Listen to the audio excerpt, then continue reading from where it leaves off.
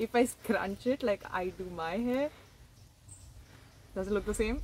I'm in the spice capital of the world, Kochi, and today I'm on a hunt to find the ultimate luxury stay in the city for around 10,000 rupees. My search includes arguably the oldest and most famous luxury hotel in the region, as well as a novel avant-garde approach to reconnecting with this historical city through art. This is the Mandalay Hall in the historic Synagogue Lane. Once the residential quarters of a Jewish family, this place has now been transformed into a super unique concept that aims to bridge Kochi's past and present through art and design. We're here essentially to stay inside an art gallery. The check-in process took around 2 minutes. Let's check out the room.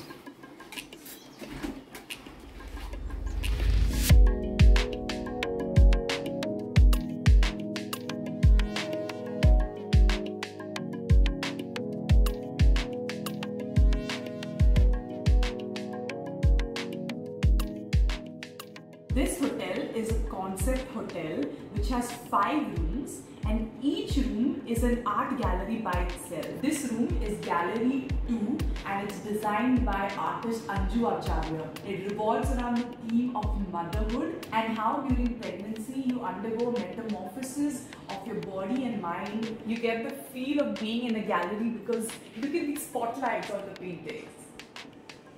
Even the pillowcases have artwork that revolves around the theme of motherhood. This pillowcase shows nourishment to the child and this one shows support to the child. And I also like the fact that the artist has used a traditional Malayali mund as a runner on the bed. Gallery 1 and 2 have a view overlooking the synagogue lane. The synagogue is right there around 100 meters from here, and right next to the bed there's a bathtub in the living room, and from this bathtub and the bed you have views of the projector.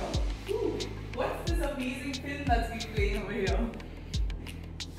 There's some coconut oil which is there pretty much everywhere in Kerala, and there are some bath salts. This is the dresser. There's a wash basin, a mirror and bath amenities. I do not know which brand the bath amenities are from, but there's everything that you need. Finally, let me show you the bathroom. This is the bathroom with bath amenities and a shower. The same paintings here. And this is the toilet. I realize there's a rain shower too. Room done. Let's check out the courtyard.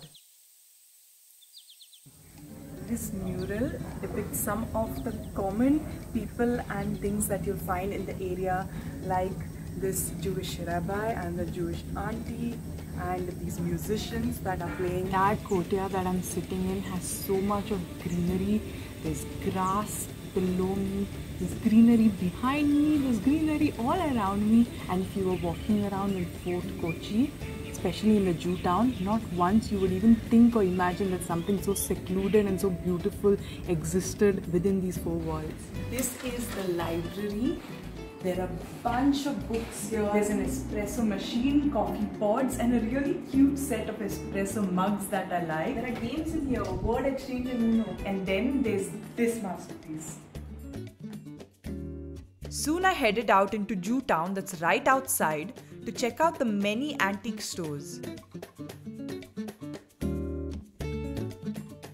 The historically significant religious sites, including the clock tower that's next to the synagogue, and the many cafes.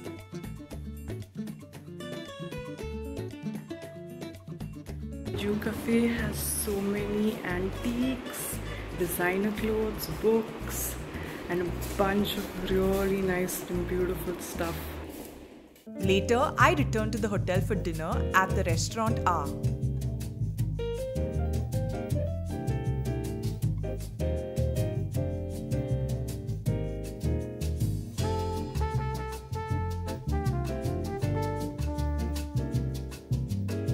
This is totally real.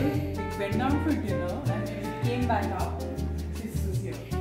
Found a few more things. They've kept a glass with a floating candle in it, and they have dropped a card which is designed by the artist. I've popped up a can of beer.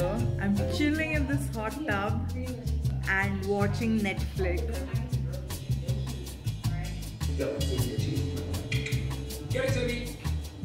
Next up, a look at luxury done the traditional way.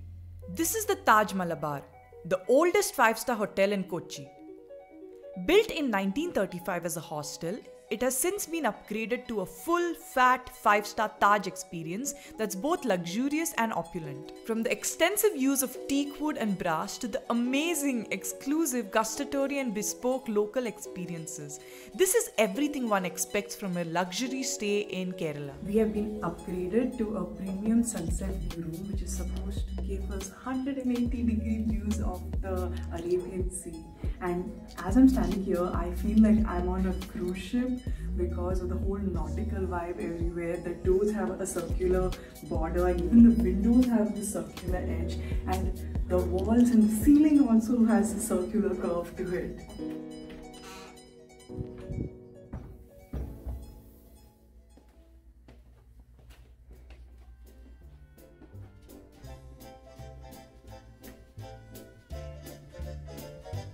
First thing when I enter, I see a cupboard on the left side which is completely made of teak wood. Mirror, a luggage rack, one cupboard, two cupboards. This square chest looks very nice. Then there's a small stand here for your magazines and newspapers. Then there's a mini bar.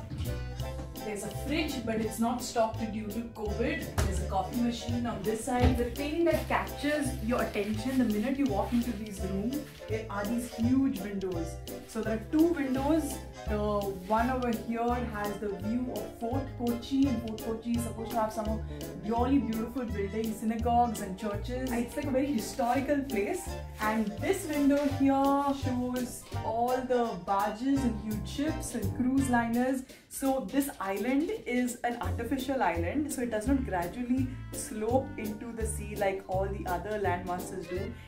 The minute the island gets over, that's right there, there's deep sea down there. So that's the only reason why we can have these huge barges come so close to the hotel. Some of you all may know that we recently even went to the Taj Lake Palace, which is on Lake Pichola, and that also had an amazing sitting area overlooking the lake.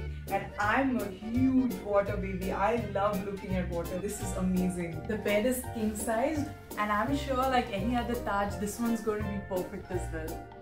This is the bathroom. Even the bathroom has a lot of teak wood cabinets, and the countertop here is made of granite. So there's granite all the way here and then marble all the way to the ceiling. And I think you can see this window in the shower cabinet so that you can get views of the lake even while taking a shower. By the way, I just found the coolest thing ever. Motorized blinds. I love the bath amenities at the Taj hotels because they're forest essential ones and they smell so good. It has just started raining, and when you look out into the sea, you'll see that there are two different colors.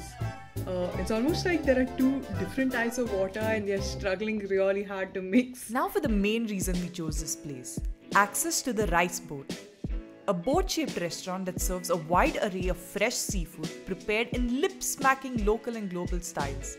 This place is among the best in India, and I've been dying to try it out for a long time. There's a very extensive menu for only seafoods. I absolutely love that. When I looked at the menu, there were only seafood dishes at the beginning and the other dishes were right at the end in one small section. So I opted to get lobster, scallops and a 4-course menu known as Taste of Kerala. Even though I'm sitting in a stationary boat that's attached to the restaurant, I feel like I'm floating because the water outside is flowing in the opposite direction. Instead of a bread basket, they've given us complimentary fish crackers. First up, the crab and coconut soup. This soup is excellent. Next, squids and shrimp, local style. So this has a bit of sauteed onions, curry leaves and coconut pieces. At first instance, I got a slight sweet tinge to it, and then I could taste a lot of spices. Then there was some more prawns and scallops.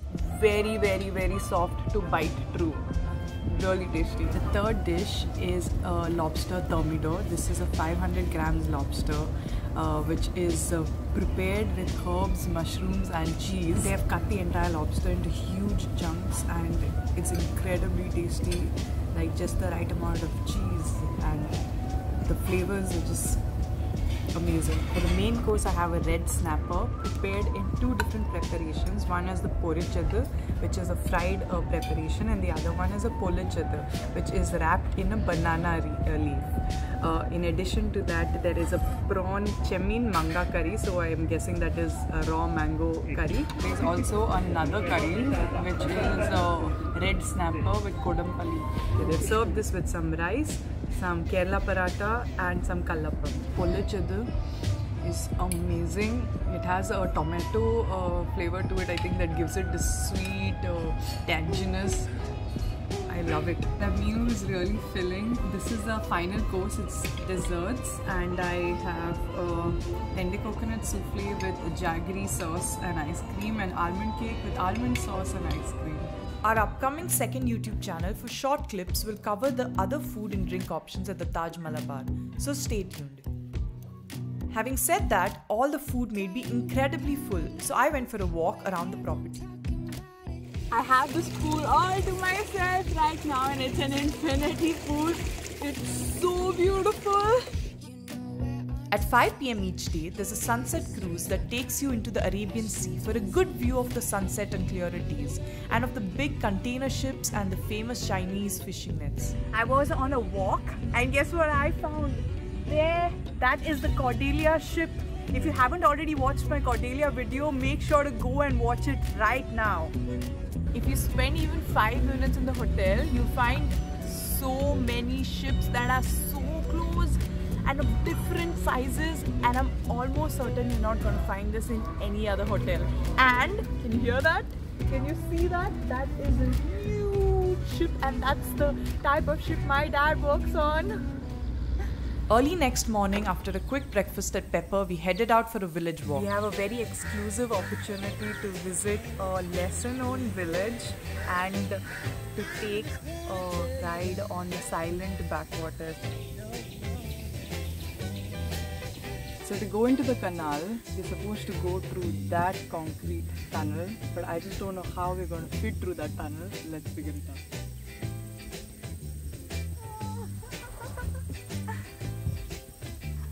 Just tell me, am I bending correct? Oh my god. No, no. I'm punting the boat, and I must say that it's a real task.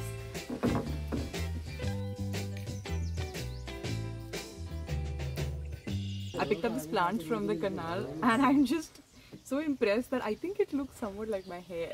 If I scrunch it like I do my hair, does it look the same?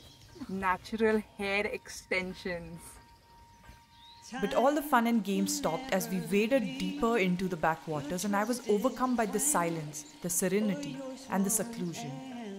The air was so fresh, the bird called so clear.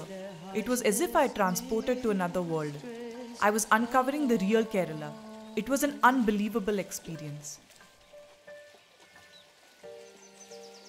It's like I'm playing a game here with both of them rotating on either sides. I'm supposed to walk slowly, and it's creating a rope. I saw a bunch of bangles there at Taj, which I really wanted to try, but this is even more unique and special because she's hand making a coir bracelet for me. Wow. This is a handmade bracelet by her, and it's fitting me just perfectly. And to think that once the experience was over, I would return to the familiar comfort of the Taj with a lavish seafood spread and an award-winning spa. That's what luxury is all about. Or is it? The artist and the traveler in me is really torn. I mean, Mandalay Hall was a one-of-a-kind experience with the aged walls, the central and pervading vision of a real artist that was reflected at every corner, and the near-perfect approach to making historical Kochi more accessible to the social media-driven modern traveler. These are things that are absent from the luxury behemoth of the Taj. In this comparison, I can't pick a winner. They're both so different, so unique in their approach to helping the traveler experience Kerala. It's cuisine, it's backwaters, It's history. I would have to stay a night at each place the next time too.